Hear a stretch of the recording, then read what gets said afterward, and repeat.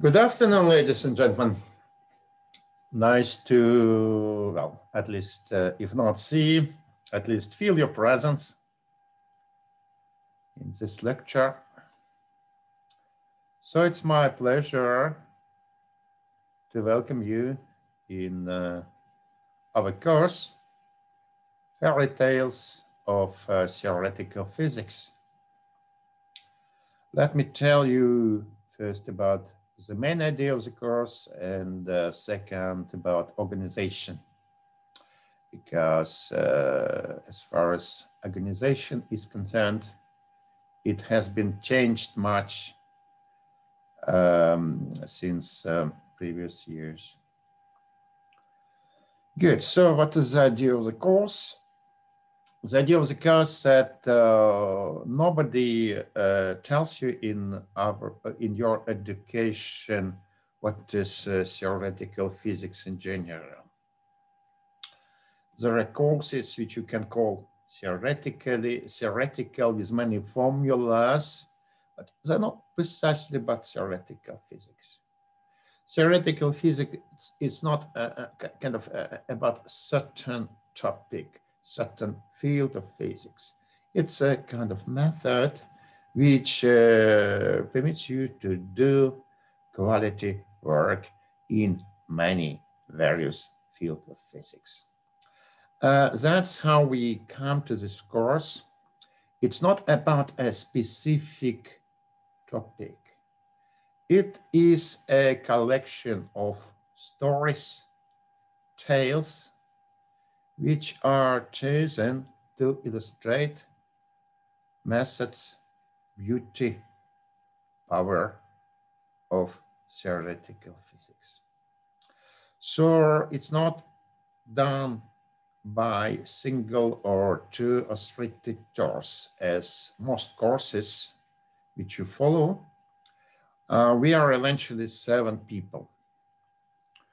What unites us is more or less kind of profession or inclination. We are all theoretical physicists. Although we use different methods, different approaches to the science, to the physics. It's also true that we are all at the department of quantum nanoscience here in Delft. But also it doesn't mean that everything which we will tell you is about nanoscience, rather not. Good, I didn't say that, I kind of prefer that all questions appear in the chat, and I do appreciate the questions because at least I don't feel alone speaking to my computer, right? That would be nice feeling. Right, and but if the answer, your question is not answered in the chat, so it means I missed it somehow. So please unmute yourself and speak up. Very good. I understand there's no questions so far. So 7 lectures. We are all from quantum nanoscience. We are all theorists. What we will give? There will be 12 lectures. And kind of in average, each of the participants will deliver 2 lectures. Again, as I said, topics are not really connected. That are lectures. Each lecture comes with a homework, with some task to do, a problem to solve. You should not do it immediately, or whatever you wish. Nobody would check your homework immediately after the lecture. Rather, let me outline what we will do during the semester, because once again, it is different from what we did previous years. There will be 2 tests during the semester. There will be 2 online tests. It would be multiple choice questions about the lecture material. So there will be a test somehow end of March. I don't remember, there must be a schedule somewhere where the date of the test is set. Right, you will receive the questions to your mail and you would submit it to, to Brightspace page. Fine, sir, the tests about lecture material, multiple choice questions.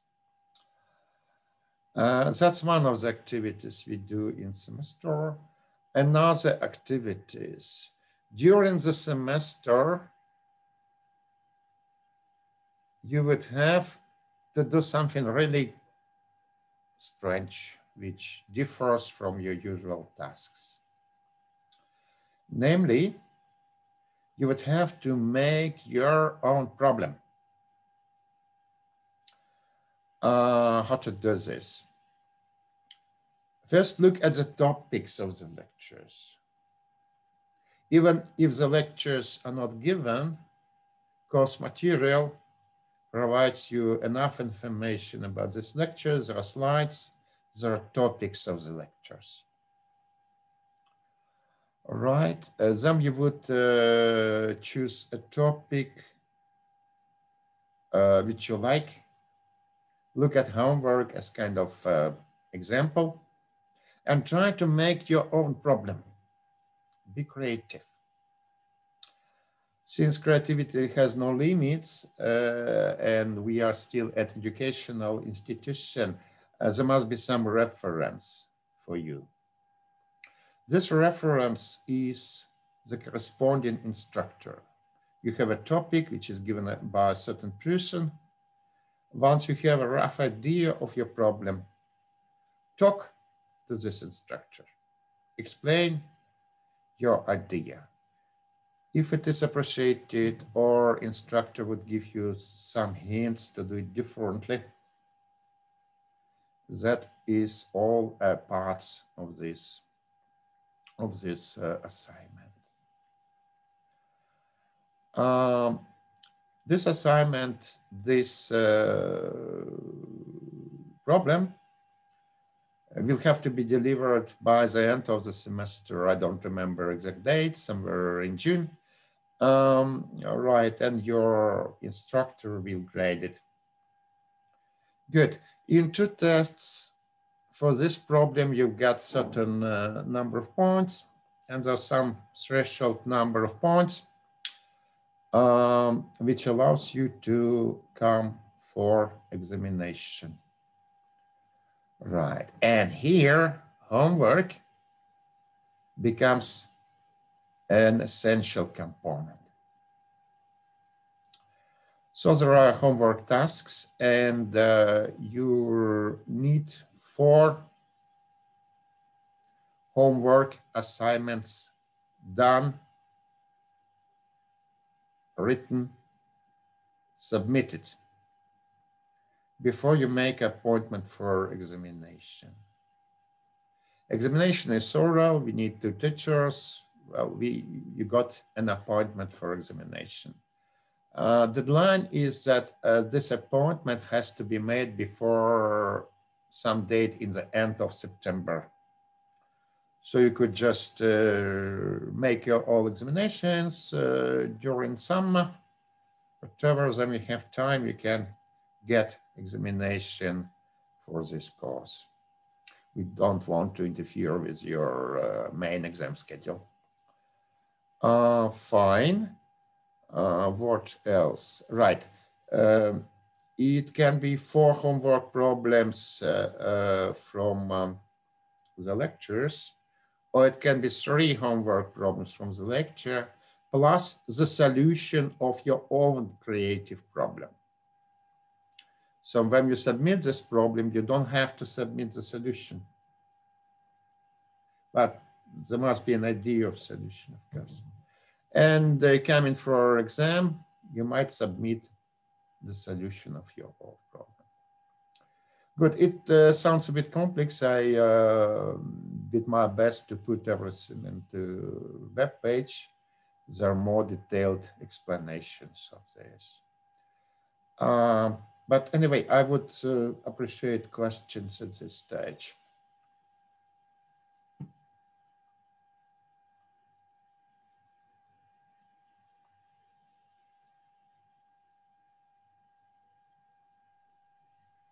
Yes, sorry, I don't know if you can hear me. Oh, I think so. So what type of exam would this be? Is it also multiple choice? I can hear you, but it's rather difficult. Oh. Say it again, please. I'm sorry, the final exam will also be multiple choice? No, that will be oral examination. Okay. So you come with your homework, which you did, and first teachers ask you questions about the homework. So how did you do this? How well you have understood what you have done? Then there can be also questions about all other lectures. But, well, right. Kind of not that, so kind of awaitedly rather lately. Mostly it's your own work, which is expressed in terms of homework, and this is a main component of your grade. So part of your grade you get for these two tests and the problem, and part of the grade you get from the results of the exam. I guess it's 40 to 60. Okay. Right, good. If it's strange that I don't see chat window. Perhaps I have to stop the share for a while. And yeah, there's nothing in the chat. Anyway, let me go on.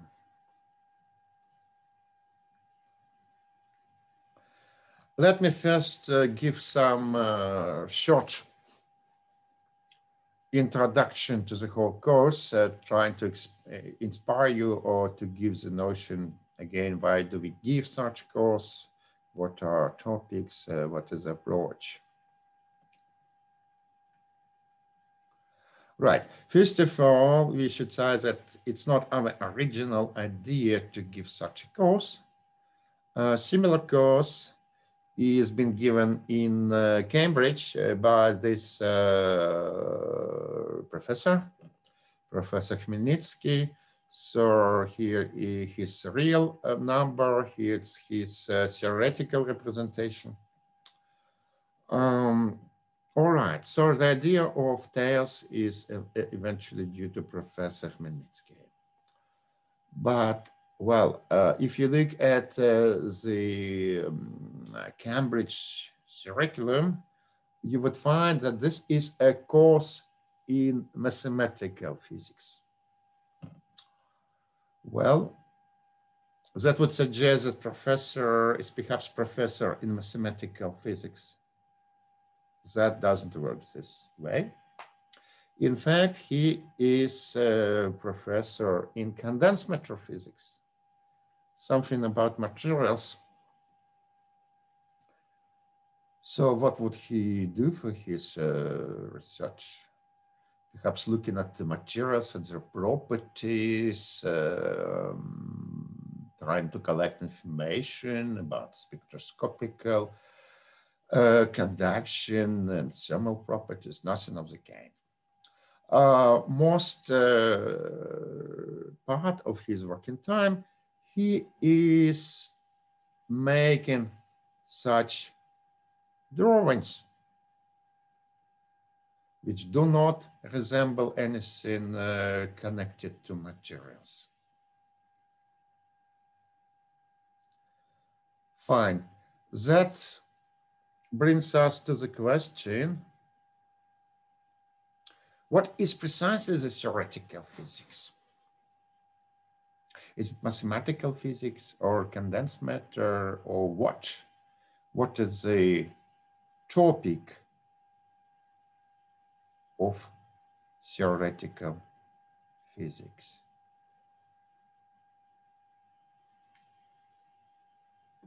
Well, here's a description of field of theoretical physics. Do you see the description? Can you read it?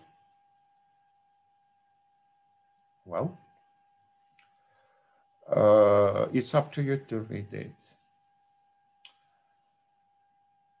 Theoretical physics doesn't have any field except empty sheet of paper, which you fill with some formulas.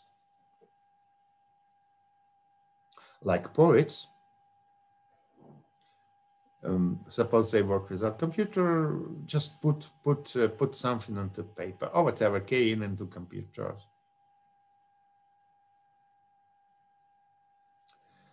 If one considers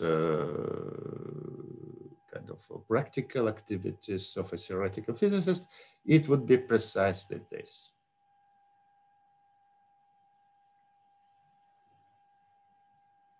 Good point to notice that it is somehow related to much more practical research. It is somehow related to nature. It is somehow connected to our understanding of nature, ability to predict, to control nature, to invent new things which do not exist in nature, but we want them to do. That's the most puzzling part of the story. But perhaps you have heard about this. Since you come to this course, you have heard perhaps about this. Since you have heard, I would like you to tell something about this connection. What do you think? What is the process of theoretical work, and where and why is it connected to nature or whatever experiment to reality?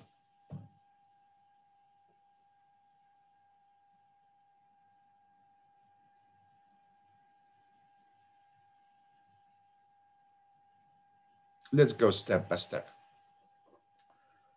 So I'm a theorist, you're a theorist. Where do you start?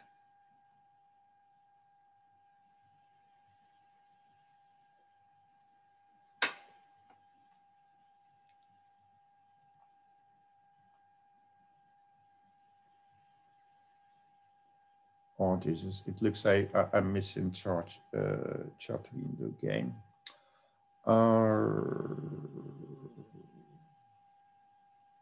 The chart.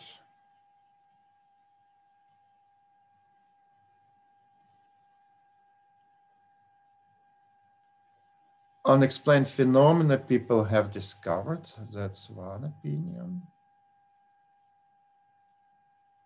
Current understanding the model of the universe and how that compares to experiments.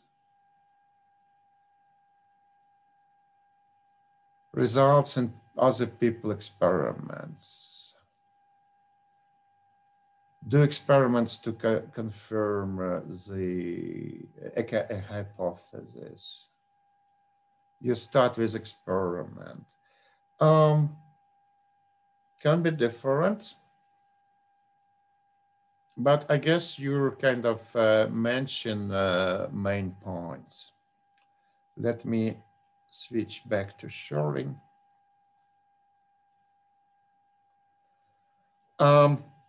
First, of course, there are some input which is not, which hasn't appeared in your mind, but input of others.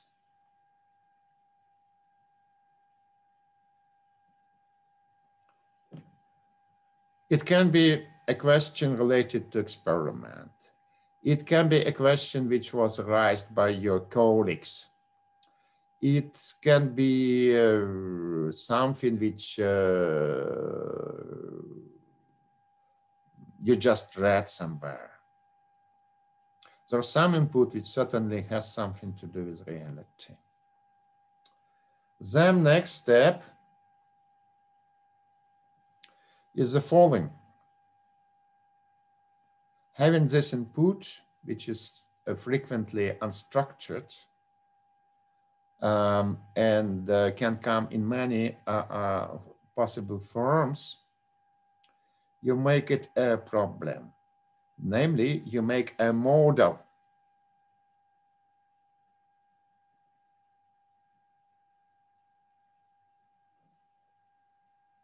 So there is some work already at this stage.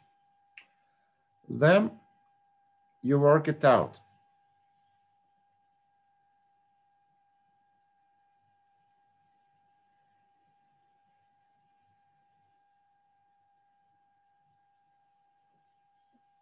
There can be some loops at this place. You try to work it out, it doesn't work. You have to do something with the model, simplify it or enrich it, different things. After work out, you got a result, and let's call it prediction.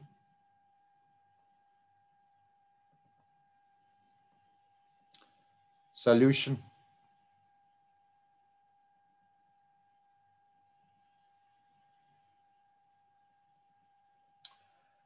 And this is your output.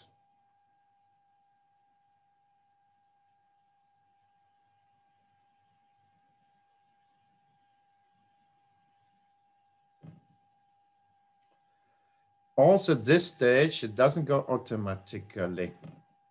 Just from plain formulas, you have to do something which can be implemented in reality. Not every mathematical result would count. And also, you want to get people interested in what you have predicted. So that's how it goes. Nobody, well, it would be difficult to predict what will happen with your output, whether it will give rise to new experiments and perhaps discoveries, or nobody notices, somebody could make same predictions faster than you. But this is your work. And there are tools to do this work at all three stages. Making a model, working this out, and making predictions from the solution of the model. And what makes theoretical physics kind of separate field to some extent is that these methods are pretty much the same for all fields of physics, for most fields of natural science,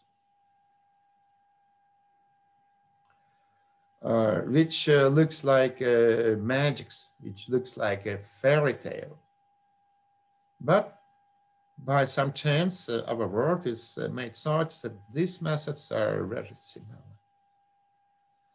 So there is, for instance, wave equation, you know, it can be applied to light, it can be applied to waves we will consider today, waves on shallow water.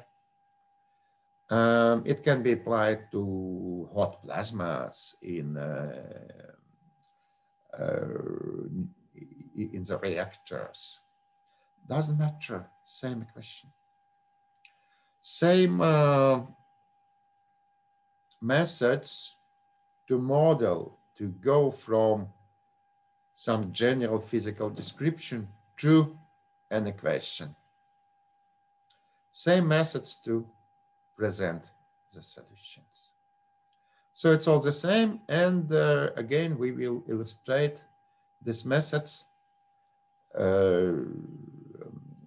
during our presentations. Fine. I personally like my job. I really feel inspired when I have a progress as I here, and here. I have sense of achievement. Although I just more or less gain something into computer or you know, spoiling good paper with my pen. Good. Any questions about this?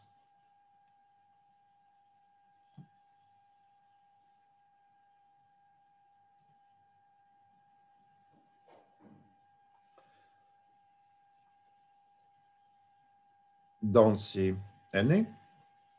Speak up if I miss your question. Let me get to my particular tale. Let us talk about waves on shallow water. Oh, that's a typical picture. You see there's water, there are waves, but we need to formalize it. We need to get the equations which describes this. We have to make a model. And I will present a rather lengthy derivation which will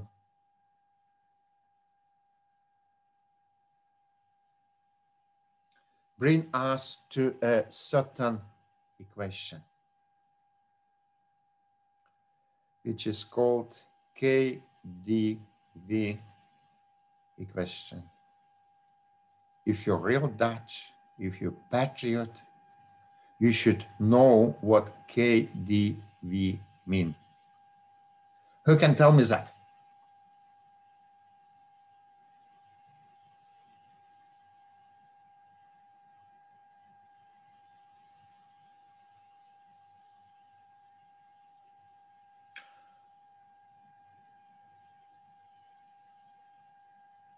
Are there any people of Dutch origin in my audience?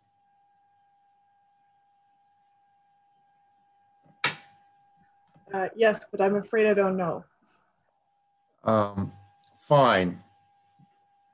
Anyway, it's Kortweg de Vries. It was Professor Kortweg and his student de Vries, which actually elaborated this equation, have derived this equation. Look at the solution. No, they didn't do all the job. It was about 120 years ago. Right. And after that, there was a story about this particular equation. It's already a bit more abstract. We don't talk about this detail, but it appears to be that the solutions of this equation, which really describe waves, have some funny properties. And there are methods, complex methods, to solve this nonlinear equation exactly.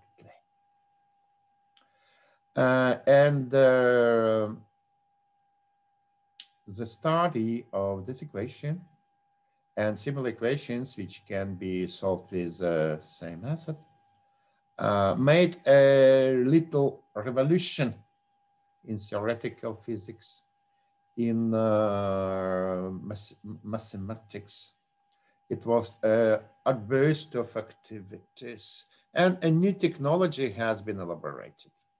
Unfortunately, it doesn't work for all nonlinear equations which you can have in mind, but there is a possibility to solve some equations, got the properties, intuition about physical behavior, results, predictions. And I will shortly outline this technology. Anyway, it will be a long way. I will tell you some stories along the way. Let's get our hands dirty. But please, for those who care about Dutch identity, Kortweg de Vries. It's really famous Dutch scientists, almost like as Lawrence and things like that. Right. So let us talk about water. Let us understand how we can mathematically describe waves in the water. What are the assumptions which we can make, which we can easily get from the notion, from whatever, not from everyday life, but from some general concepts, and try to make a mathematical model out of that. First of all, let us assume that water is incompressible. In distinction from gas, from something similar, if you press water, it doesn't really change its volume. Second, let's try to understand the source of wave motion.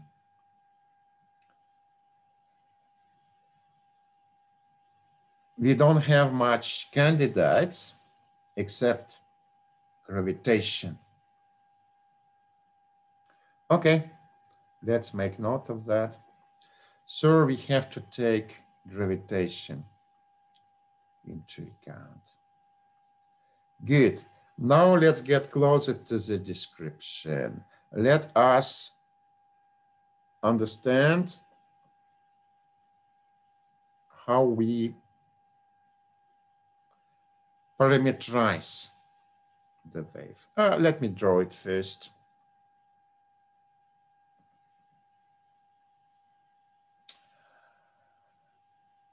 Right. First of all, I would assume for the model that propagation is one-dimensional. So there is a very long wavefront, and I consider only coordinate perpendicular to this wavefront. Then there will be some profile of this water. Water is shallow, that means that I have bottom. Right, so how can I describe this? Well, we can describe it with a single function which depends on coordinate x. Let's call this function height. Right. So there is some non-equilibrium position of this kite, and it moves. At another moment, it would look like this. So it depends on coordinate and time. Now I want to derive dynamical equations for this variable. So how do I do this? Go to a workshop and choose proper tool. One can think of several tools to do this. As any job, it can be usually accomplished with several tools. I would take Lagrangian from my tool set.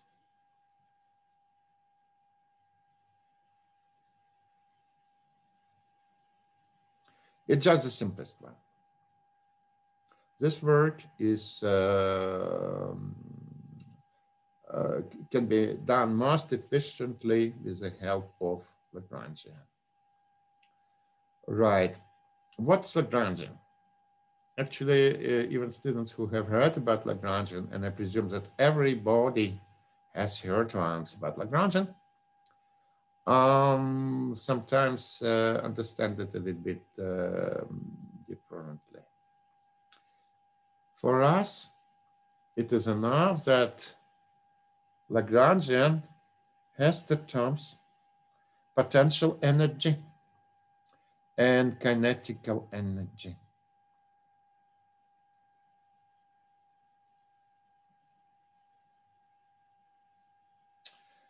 And what kind of general rules of theoretical physics tell us that we want to express kinetic and potential energy in terms of this variable. And then vary this Lagrangian, and from variation, you got the equations.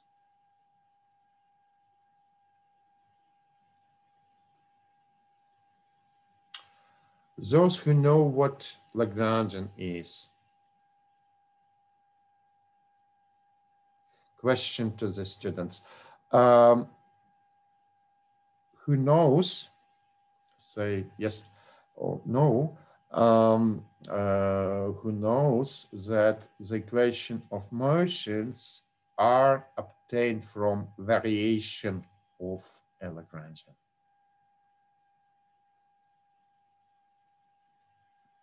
It's something which you got in classical mechanics. Let us see. Yes. Great. I'm flattered. I see many yes, yes. Fine, good. Then next step is to express these two parts in terms of age, and then we are in business. We can derive the equation. All right, first let us deal with potential energy, and this is easy part. Right, we consider small volumes of water as a water, it's a small volume, and we add up energies of all these volumes. All right, coordinate X, coordinate Y, so the volumes are situated at different Y's, at different heights. And this is the energy of each volume, G times mass of the volume times Y. Right. So what I do here, I replace mass by density times volume and integrate it over X. And look, I immediately get what I want. I express potential energy in terms of the desired function. Well, there is kinetic energy, and with kinetic energy, we have to do much more involved job. Very good. How to start? First, let us understand that also in kinetic energy, we have to add small volumes, but now each volume comes with velocity.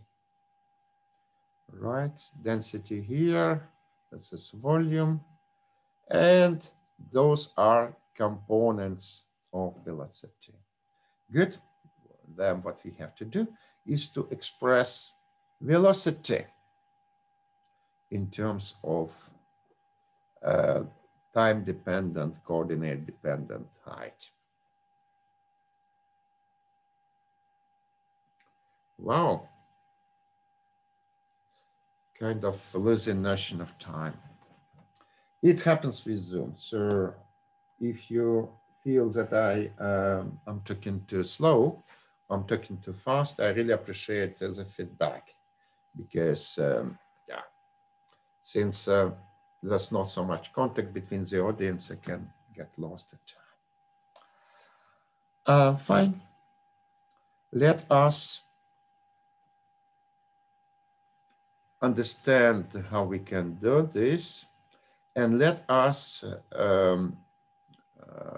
also understand that there are different constraints which will determine the solution which we want. Right.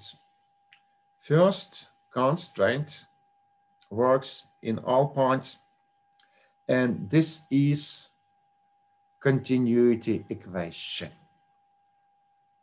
What does it show? It shows conservation of molecules of water in each point. Change of density, that change of number of particles in small volume, equals to divergence of the flow from this volume.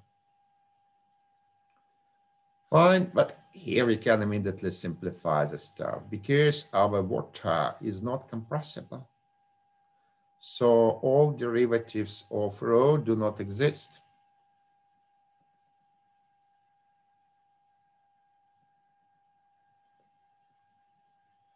And that's a constraint we have. Divergence of velocity is 0. Second constraint, and rather boundary condition, we have the bottom at 0, which means that velocity here cannot have components perpendicular to the bottom. Water cannot flow there. It's always parallel. And we need a similar equation at the surface. It looks a bit complex, but there's nothing wrong with this. So if height is doesn't have gradient, the velocity in this direction just rises the height. If it has gradient, the height is shifted by velocity in this direction. Right, that gives rise to this term. So this is boundary condition at the surface. We still have to find U everywhere at all points X and Y. Right, so let's see how we do this. And we do this with a method which is called method of Lagrange multiplier. Also, one of the most useful tools in theoretical physics. Let's see, there's a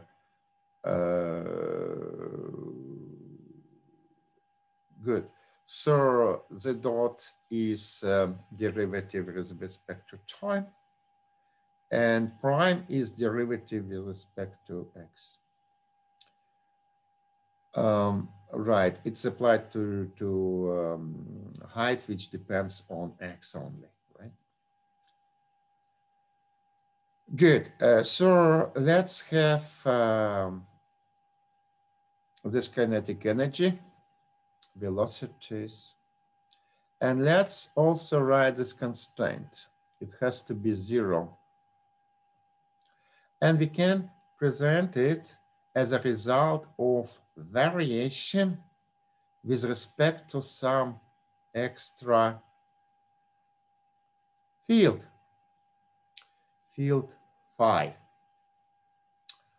Let us see. So during giving this course, I have seen very varying knowledge about Lagrange multipliers. Is there a demand to tell about Lagrange multipliers in more detail?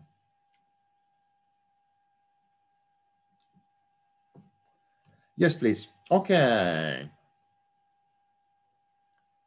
Good. How can I do this? I add a page. Let us consider, for simplicity, just two variables, x and y. And there is a function of these two, which has minimum somewhere at this point. Good, we could find this minimum by writing the equations.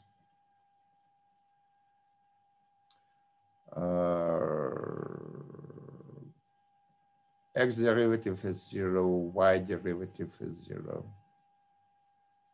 Okay, solving equations, find the minimum. The problem is different. We want to find a minimum, not in the whole space of two variables, but a constraint. Let me write it as f x y equals 0. Good. We want to find minimum at this particular line. Well, if you look at this picture, we understand that perhaps it's somewhere here. How to express this mathematically? Natural idea would be the following: to express y in terms of x, put it back to the equation, got equation for single variable, for variable x, and then minimize it. That looks natural way, but it implies that you can solve this constraint. You can express y through x in terms of this constraint. Frequently that doesn't work or is very inconvenient. So another method is applied. Method which has been put forward by Lagrange. And if you look at it, it is crazy. Instead of reducing number of variables, we introduce yet another variable. And we write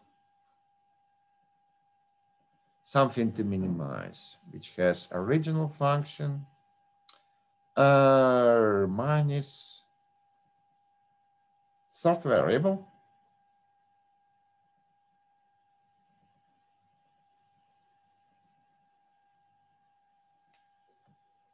That we have to minimize. So we vary this equation. Okay, let me call it whatever.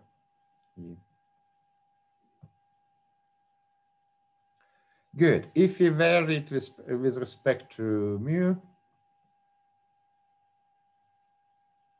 that will give us the constraint. So the constraint is satisfied. So we are sure that we're looking at the minimum precisely at this red curve. And then we just do the rest.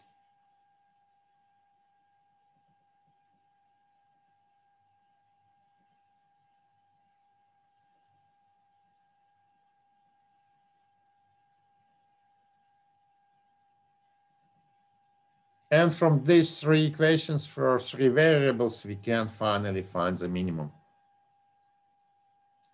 So that's how it works for three variables. It works also, the same method works for any number of variables. So let me go back here. Here's a constraint. Here's the Lagrange multiplier, but it is defined in each point of x, in each point of time. Good, what to do next? We would try to vary this Lagrangian to find u and express it in terms of phi. Right? So we have to vary these equations. What does it mean? we take u of x and replace it, add a small variation to it.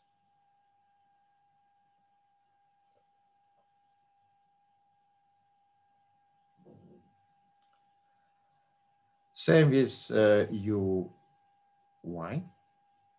We substituted to the Lagrangian.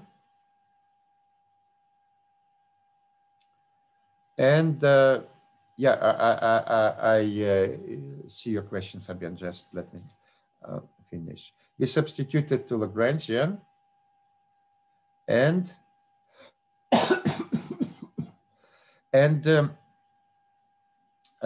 find variation of the Lagrangian with respect to these changes. And we equate this derivation to 0, and thereby we express u in terms of phi. We want to find the minimum of u, not just usual minimum we want to find the minimum at fixed phi, right? Since we are varying Lagrangian anyhow, we are looking for its minimum. This is valid procedure. We just find the same minimum in terms of different variables. All right, Fabian, is the answer clear?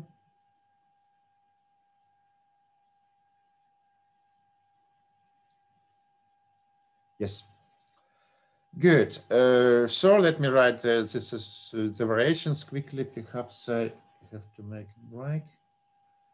Let's go for 5 more minutes and then we have 10 minutes break. So that, for instance, upon variation will become 2 times ux delta u. That will become, I write variation only.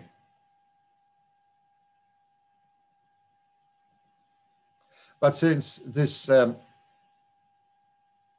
is under sign of integral, we can revert this derivative and rewrite this as delta u x is derivative of phi. That's a very common trick. When you vary, you don't want to have a variation on the sign of derivative. You just shift it to another variable. Okay, here we are. We express velocity in terms of phi. Right? It has to satisfy the constraint. Divergence of u must be 0. This is 0. So we immediately got equation for phi. And we express kinetic energy in terms of phi. Another point to see whatever one can call it beauty or one can call it Bardeen thing. Same variable, same equation appears in very different fields of physics. So if you solve it in one field, you can solve it in another field. Phi. What do you usually denote with phi? Which physical quantity?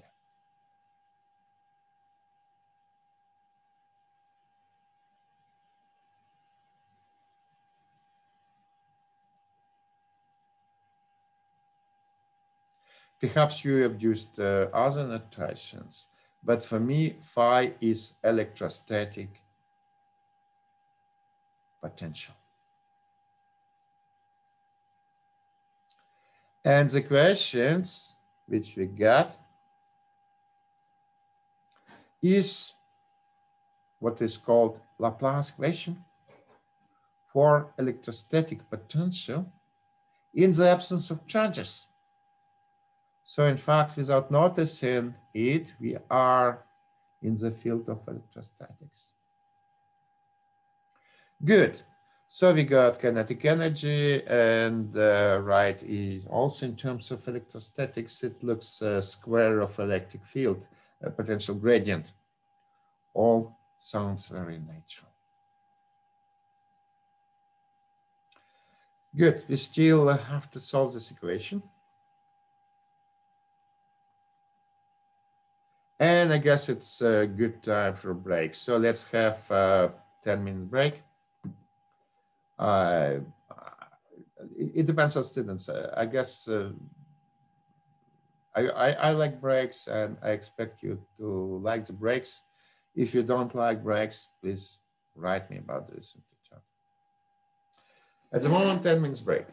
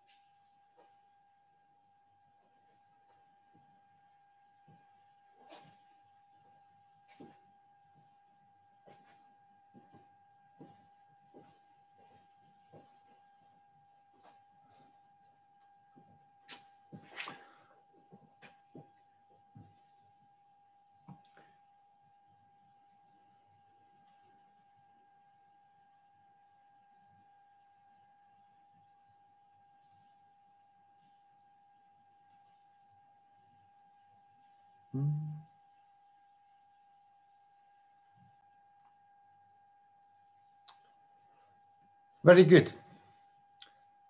So we got equation for this potential for velocities. It's yet impossible to solve it as good as we can. So we have to do approximations. And the first approximation is already suggested by the title of my tale. It is that water is shallow. Right, we need to express it in mathematical terms. Right, so usually we compare water with our own lens. That makes it shallow or deep. Right, so now what we want to compare the depths of water with. There must be some length scale.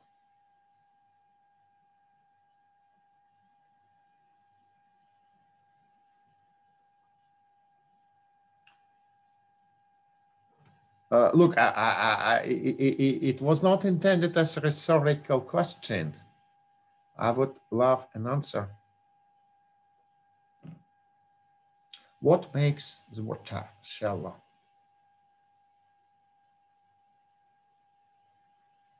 We are not there in the problem. We cannot compare it with two scales.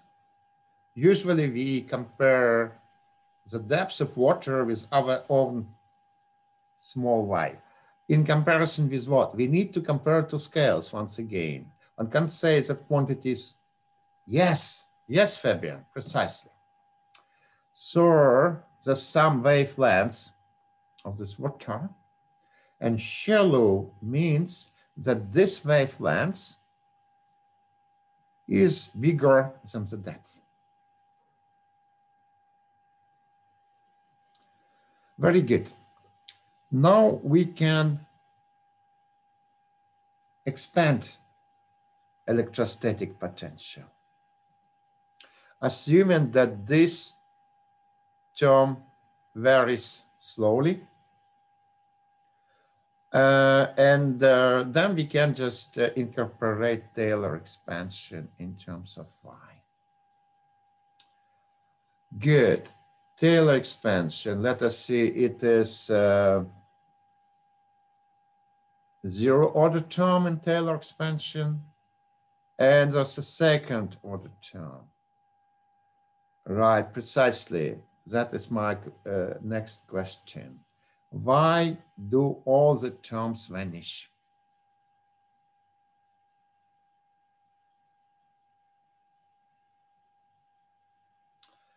Let us recall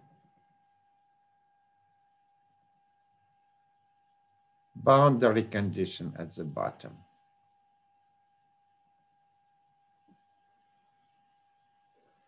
It is 0. It means that all gradients of phi must disappear at 0, at the bottom. And this can only be satisfied if all powers are even. Okay, so we take into account yet another piece of information. Boundary condition at the bottom at y equals 0. Fine. Then how do we proceed? Well, we could just substitute it to Poisson equation. Derivative with respect to x is here. This is derivative with respect to y squared, which is different for different n's. And I collected the powers in this row. So I have an equation to express fn from the previous f.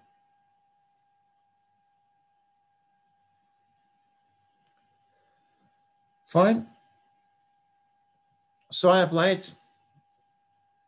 I don't know yet the 0 term, but I know the second term in terms of 0 term, fourth term, and so forth. Right. What we need in this expansion, we need the leading term that comes with phi naught. And we also need the terms of next order. They contain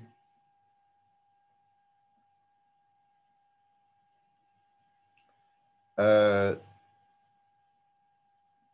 will answer the questions. They contain also second derivative and right. So basically you integrate this term. Take second term in this expansion. It is clear why the first order term vanishes due to the boundary condition, but why the third order, for example. You can kind of best way to regard it to understand that this is in fact mirror condition. You could kind of mirror your water downwards, and then the height can be expanded in terms of odd functions only.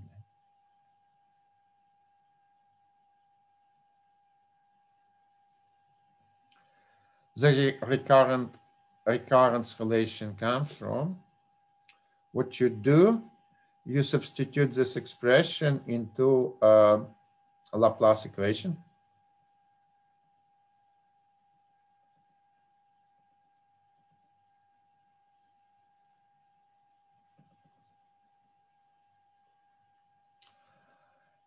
So you have different powers of y, right? This gives terms with the same power of y. This, due to the fact that you differentiate it twice, gives the power. If you put for instance 2 here, it will give you 0 power in y.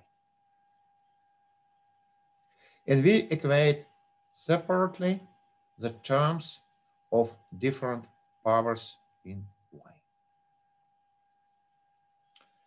Right? So for instance,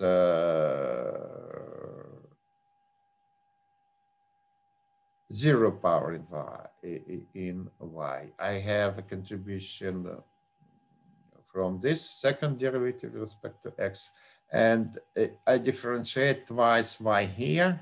I get constant. So I got, let's see, what do I got? It's looks like, or let's see, do I have 0 here? No, I don't. Twice I have 2 times phi 1.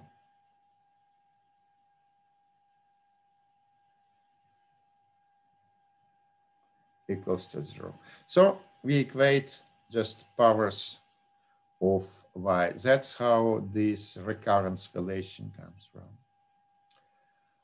Fine. Right, here I find the energy up to leading and next leading term. Fine. So this is in terms of phi now. And I have boundary condition. That's a boundary condition, express velocities in terms of phi. I put it here. Wow, it's all equal 0, of course. I could have expressed phi in terms of h and substituted here, but there is yet extra job to do this. All right. We need to resolve this boundary condition, express phi in terms of height. Again, it is convenient to change the variables here. Theorists must be flexible in this respect. So we introduce another variable, which is derivative, whose derivative with respect to x is h.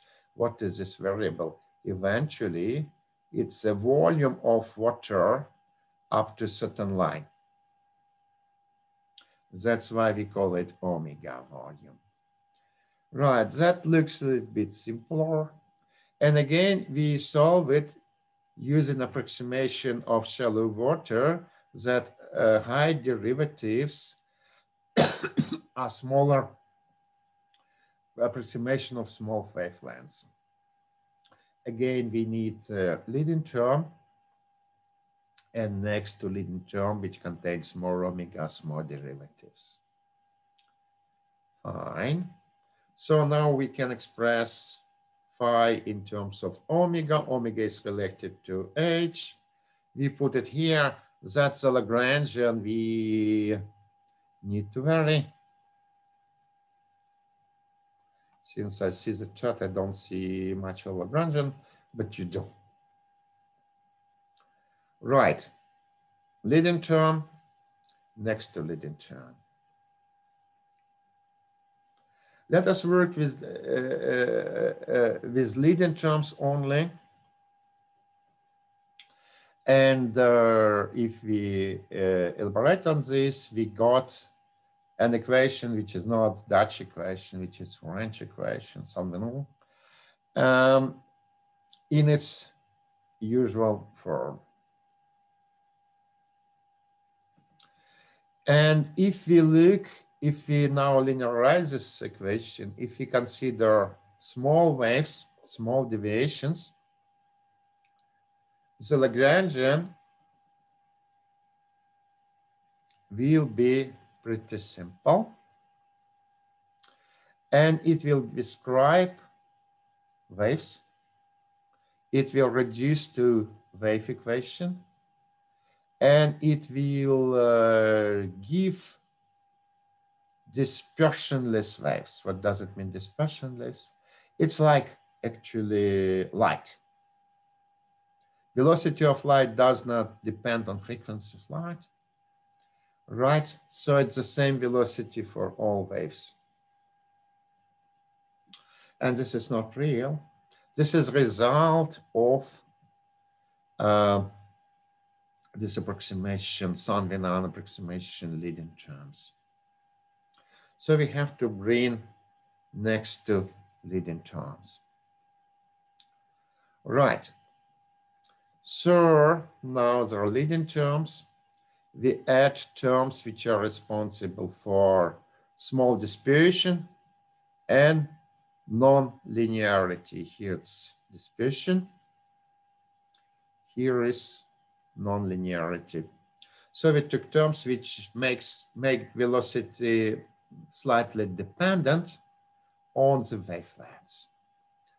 Right, so what do we do next?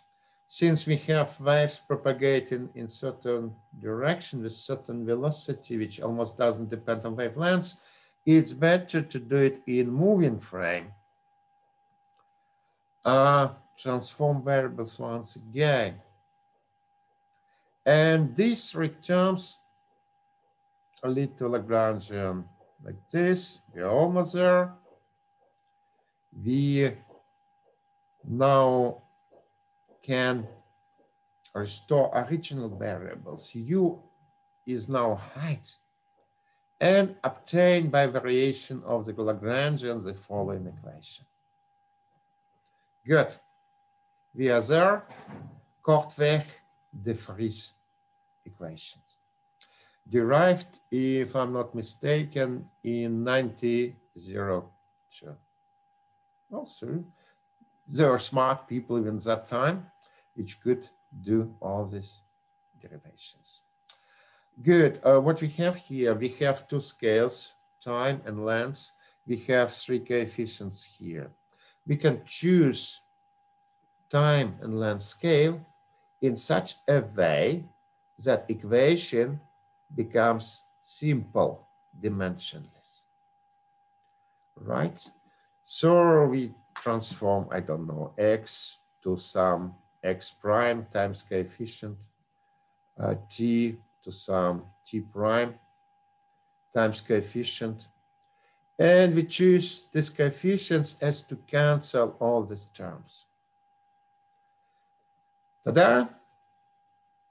Korteweg de Vries equation in its canonical form. Good. What does it mean? What does it describe? It describes evolution of the waves. It describes dispersion of the waves. And it also catches up nonlinearity. So one could say velocity also depends on the amplitude of the wave. Right, this is Korteweg de Vries equation. And not only for water waves, there is a set of wave motions where the equation for the waves can be reduced to this form, Korteweg de Vries. Now I have to look at time. We still have like 25 minutes. So it's time for stories. Or perhaps not. Let us see. Korteweg de Vries equation. There was quite some deviation. There were different derivations. There were different tricks employed during this deviation. But these tricks are kind of rather same for different fields of theoretical physics. That's why this equation is generic for many types of the waves. Right, let's do something with this equation. And first, let us solve a problem which is not rocket physics, which does not reveal deep properties of this equation, but still useful, and that we can do with our hands. All right. Namely, let us consider uniform wave profile. Let us assume collection of waves which just moves with constant velocity, not changing its profile, right? So the profile stays the same and the wave is just shifted in time. All right, how to express this mathematically?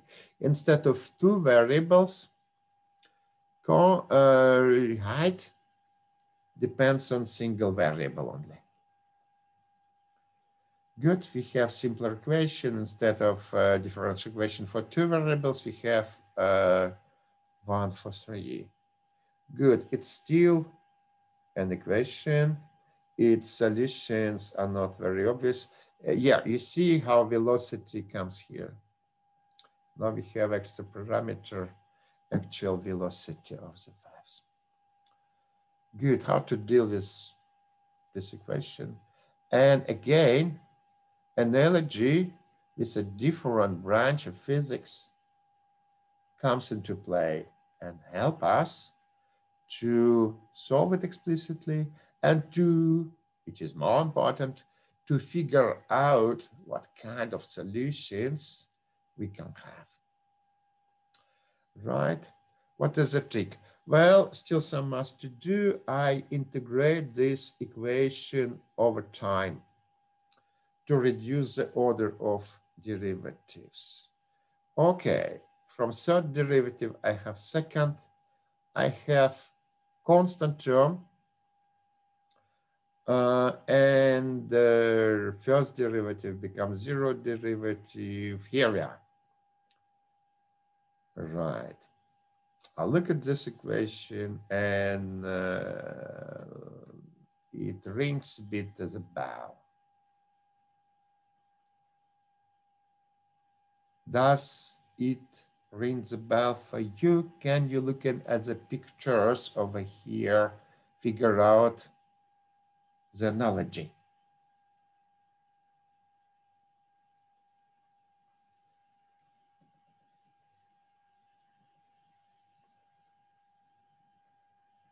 Oh, my chat doesn't scroll, but I don't see anything in the chart yet.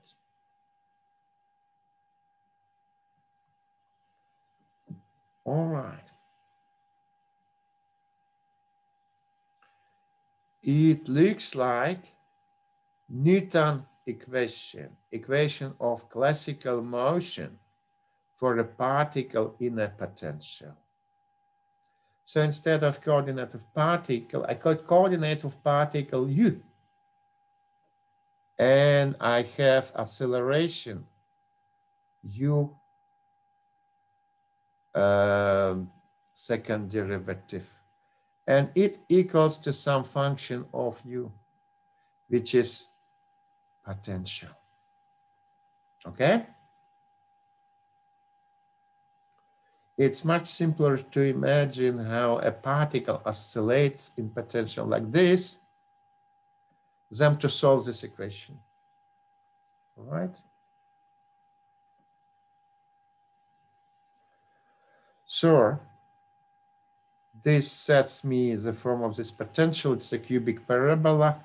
It has a minimum somewhere. And if a particle here, I don't have any waves whatsoever. I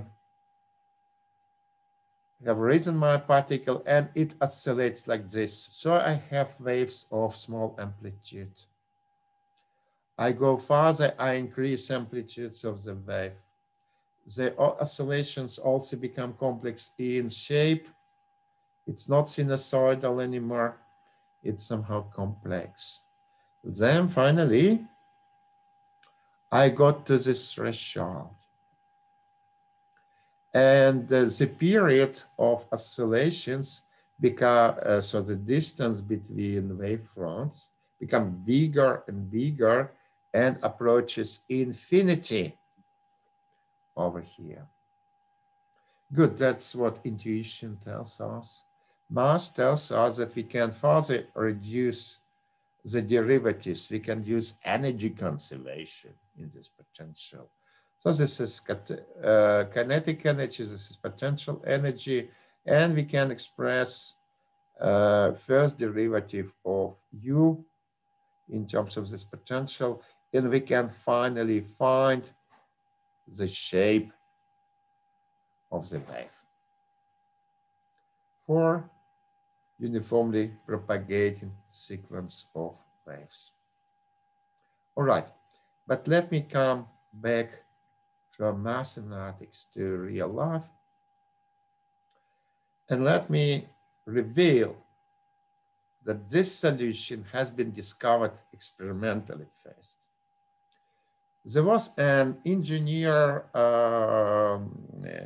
let's see, I don't know how you call this engineer in this type of engineer in English and Dutch is watermaster. So Russell was responsible for maintenance of channels in Scotland, and he frequently spent time just riding along the channels. And once he saw a bark which was collided with another bark, and there was a wave risen from this collision. To his surprise, this wave propagated without changing its shape. He has found it peculiar. So he just rode the horse. He managed to match velocities, and he could follow this wave about a mile. Good experimental observation. So he has wrote a letter to proceedings of Royal Academy of Science. Well, I didn't drink much whiskey by that day, but I have seen such a way. Look at the date. Nobody could explain it for a number of years.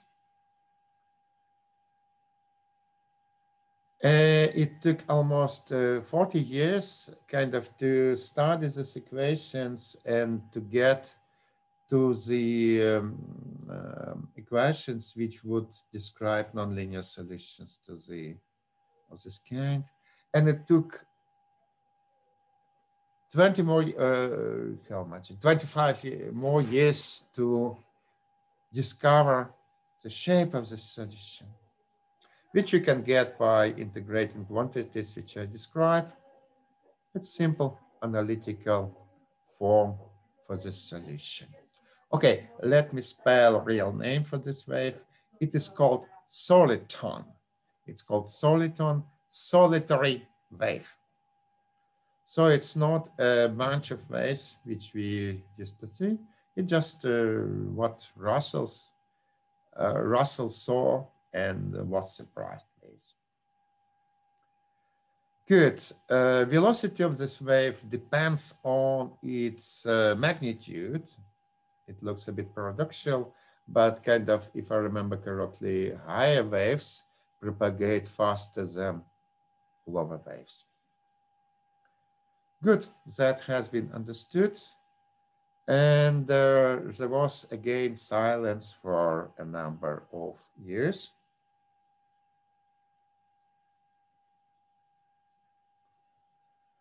Silence was because there were no proper tools to solve this equation except the isolated cases. Well, we have considered we could solve it without computer, right?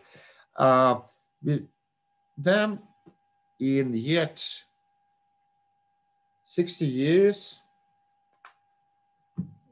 some Americans just did simulations for fun. They consider two solitons of this kind. You can see it here. One soliton, another soliton. And the different lines here are just different times. All right. You see, as I promised, highest soliton catches up the lowest soliton. And at this time, they collide. What do you expect when two objects collide? Two cars collide. Just debris, many small waves propagating from this collision point. Here, as you can see from the simulation, the picture is entirely different. It looks like cars just went through each other, retaining their precise shape here and here. There are still manifestations of the collision. If you look at it carefully, you see that these lines are shifted. So it looks like there was a time delay before this collision. It took some time for the car to collide, but then it just went on with the same velocity. Good, so there was a computer simulation like this, which put these two people and many mathematicians around into process of thinking. And now the story accelerated. It took them just 2 years to figure out that these equations are very special. And in distinction from most of nonlinear differential equations, they can have exact solution exact solutions, general exact solutions. That was a kind of revolution. More people began to think of it. More people looked at possibility to have exact solutions.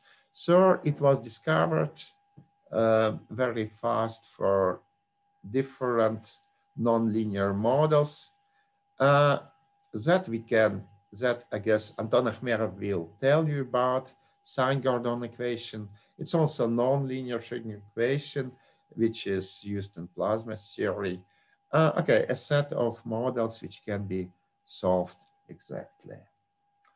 Let me outline. The technique. I won't outline an operational reason. It's not that after the slides you would be able to solve it, but at least to follow the steps and to show how tricky technologies for solving the equations can be. Good. What is interesting and what was the first step towards exact solution? Right. First of all, it is convenient to change sign of u, but well, it doesn't matter whether it's height or depth. Then people come to idea to, again, it's the same as with Lagrangian multiplier. You introduce something else which seems redundant, but it permits you to analyze the problem. They consider kind of Schrödinger equation, which looks like quantum mechanical Schrödinger equation, where potential energy is given by this density profile. Good Schrödinger equation has kinetic energy. Second derivative comes to the play. This equation has some eigenenergies. Right, and there are different solutions of Schrödinger equation, wave equations is potential, and you can see it as scattering. Some wave comes from infinity and it is scattered at this wavefront. So this scattering can be described as transmission and reflection amplitudes. So all information about the potential goes into this transmission and reflection amplitudes. Still, potential depends on time. This transmission amplitudes also depend on time. But the point is that they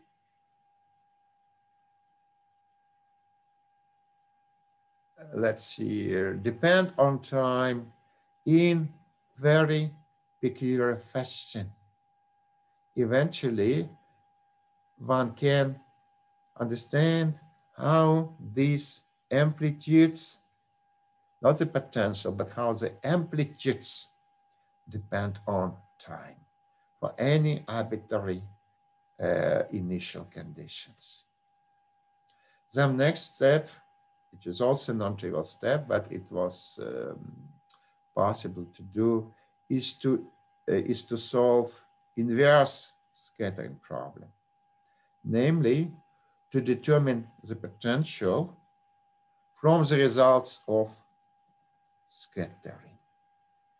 Good. So now I can shortly outline this technology of exact solutions of some nonlinear equations. I do it in comparison with the standard Fourier methods for linear equations. Good. In any case, we start with initial solution, some distribution of height depending on x. Right. Then we compute scattering in this potential. Right. Then it's a simple task. We let the scattering data evolve, and their time dependence is very simple. That simple point. So we got scattering data at another time moment. And now we have to solve inverse scattering problem and finally get u of x of t. Good. It is sounds fancy, but it resembles a bit what we do with when we solve differential equations with Fourier methods. Okay, we start with some initial condition. Then we compute Fourier amplitudes, Fourier transformation of this condition. And for this Fourier component, the time evolution equations are very simple. Separate for each component, we can solve it.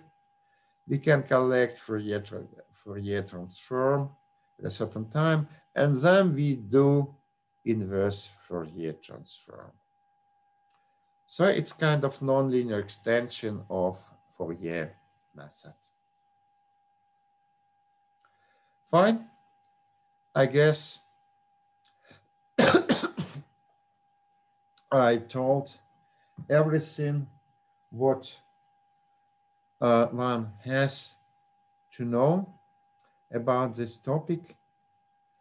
I put many details. For instance, interesting observation is that these equations of this sort have infinitely many integrals of motion which are related to operators which are called like spares. So for usual dynamical equations, we could have, for instance, a conservation of momentum. And if we express momentum in terms of height, it would be just linear. This conservation of energy, this is also natural. But in fact, we can generate more and more integrals of motions concerning quantities, which would involve higher orders of this height u. Good. So there are many fun things to know about the equations. I did not put in transparency of take-home messages. Let me just perhaps quickly go through everything that I have.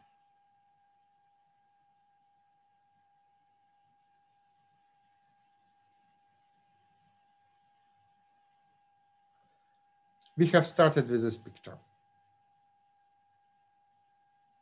We wanted to make model. And model is in principle formulated at this page already.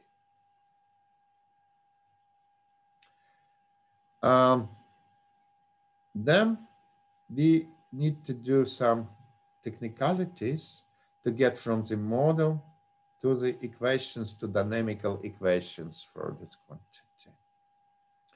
As you see, it was quite a work. But approximations which we do, tricks which we have applied, tools are pretty much general for physics in general and for mathematical physics. Lagrange multipliers we have, electrostatic potential we have, Laplace equation we got, right? Anyway, we could not live with exact equations. Any model should include some approximations, otherwise it is unsolvable. So we did some approximations or tedious work of elaborating these approximations, collecting terms of different orders, region terms. But it's also a kind of technicalities. Right. So we come to the equation, simple equation, again, has been derived more than a century ago. And we can look at simple properties of this equation. You can do it always. It appeared to be, and that was not really from the equation level, it appeared to be experimental fact, which could have been explained by this equation. It took, as you see, many years to get from, to relate the equation and experimental discovery. You think the job is done?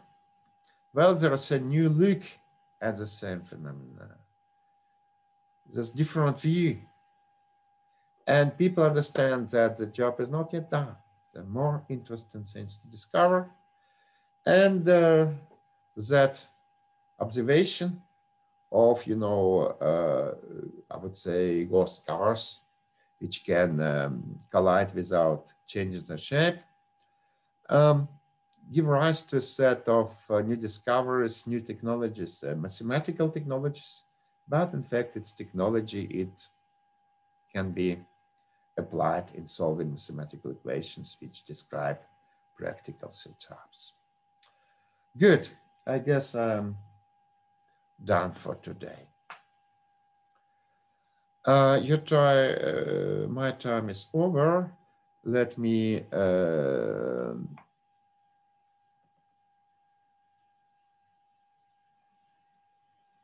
stop the recording. Oh, Jesus, how can I do this?